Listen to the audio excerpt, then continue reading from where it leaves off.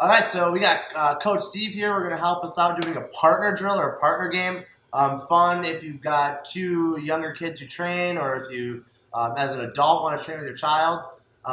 Big brothers work really well with this too. We're going over what we call Bulldozer. So this simulates how to maintain top position on somebody who doesn't want to be stuck beneath you in the mounted position. So what I'm going to have is Coach Steve on his back, head facing that way.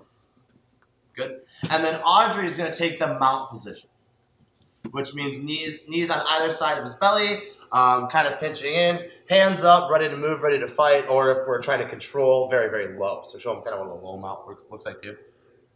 Belly down. Superman mount. Good. Yeah. Cool. Either of these positions work. So what typically ends up happening is the person on bottom is going to want to roll, or going to want to get you off of them. And if you don't do anything about it, it's going to work. So show them what happens when nothing's done. So, boom, we just kind of transition over into the guard position. No bueno. We have moves for this. Okay? See if you're going to want to come back a little bit. Good. So, what's going to happen? Steve is going to begin rolling to one side. Okay?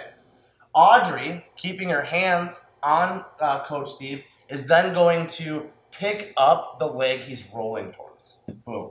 This keeps her leg from being trapped underneath him and allows her mobility to move. So she's just going to kind of let him roll, trailing this knee along with him, using her hands to push him around. Freeze. Once we come to a lull, we resume mount. Boom, boom, boom. He comes back the other way.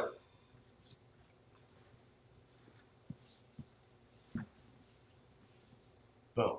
Now, another place where you can stop doing this drill and practice controlling is the back mount position. So Steve begins rolling away from me. She picks up that leg, trails him around, and squishes him right here. Very, very good. I prefer this to the mount position because the opponent on bottom has no hands in which to defend himself, and you have all of your limbs and you're controlling the person on bottom. If you are in our older kids curriculum and you've been here for a little bit, there is an interim position called technical mount that we practice. So let's show him what that looks like. He gets on his side and we trap him right here. Let's move counterclockwise. Roll towards the camera. Roll towards the camera, Steve. And switch. Yes, boom. We trap him right here. You can get key locks in this position, like a Kimura grip.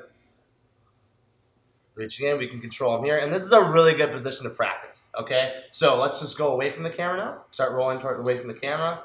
Audrey moves. You can stop in that position. You can stop in the back mount position. Or you can stop in the full mount position. Come back again so we get the other angle. Technical mount.